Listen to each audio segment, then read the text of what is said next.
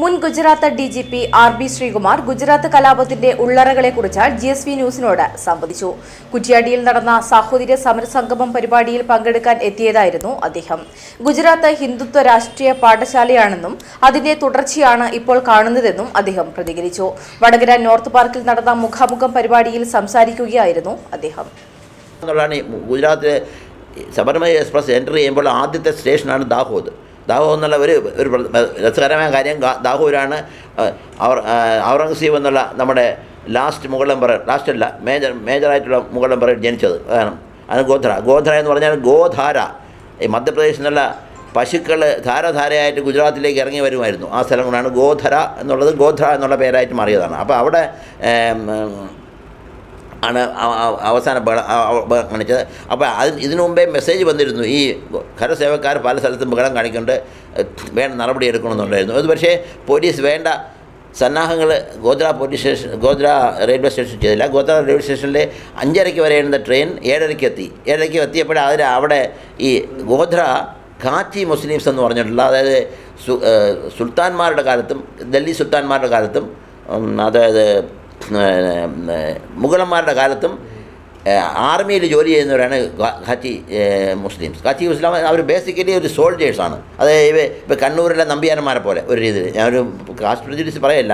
ഈ കണ്ണൂരിലെ നമ്പ്യാരന്മാർ നിങ്ങൾ അവിടെ അവരെ വഴക്ക് എന്തെങ്കിലും പറഞ്ഞാൽ അവർ ചിലപ്പോൾ തല്ലിയെന്ന് വരും. ഒരു തിരുവനന്തപുരത്തുകാരെ മുട്ട പൊസിഷൻ കൊടുത്തെന്ന് വരും.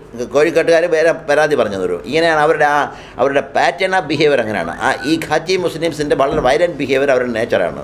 ഒരു പോരാളികളാണ്, മുൻ പോരാളികളാണ്. അപ്പോൾ അവിടെ വന്നവർ ഒരു വൃദ്ധൻ, ആപ്പിൾ വയ്ക്കുന്ന വൃദ്ധനെ അവർ വളഞ്ഞുകൂടി പറഞ്ഞ് ജയ് ശ്രീരാം പോലോ, ശ്രീരാമന് ജയ് വിളിക്കാൻ പറഞ്ഞു. വൃദ്ധൻ അവർ സമ്മർദ്ദത്തിന് വഴങ്ങി വിളിക്കുകയും ചെയ്തു. അങ്ങനെ ഒരു സംഭവം ഉണ്ടായി.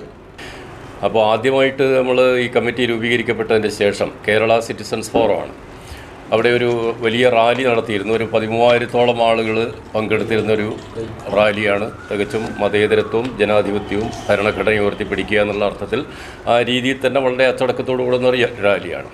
അപ്പോൾ അതിനുശേഷം പിന്നെ അവിടെ ആസാദി സ്ക്വയർ എന്നുള്ള പേരിൽ ഒരു പ്രദേശം തന്നെ നമ്മൾ പഴയ ബസ് സ്റ്റാൻഡ് ആസാദി സ്ക്വയർ എന്നുള്ള നാമകരണം ചെയ്തുകൊണ്ട്, അത് പി. സുരേന്ദ്രനാണ് റാലിയും ഈ ആസാദി സ്ക്വയറും ഉദ്ഘാടനം ചെയ്തത്, സാഹിത്യകാരൻ. അവിടെ നിരന്തരം എല്ലാ ദിവസങ്ങളിലും പലതരത്തിലുള്ള പരിപാടികൾ, സമരപരിപാടികൾ നടക്കുകയായിരുന്നു. അതിൻ്റെ തുടർച്ചയായിട്ട് ജോസഫ് സി മാത്യു, അതുപോലെ ഹസനുൽ ബന്ന എന്നിവർ പങ്കെടുത്ത ഒരു സെമിനാർ സംഘടിപ്പിച്ചു. അതിനും നല്ല പാർട്ടിസിപ്പേഷനായിരുന്നു. 1500 പേരോളം അതിലും പങ്കെടുത്തിരുന്നു.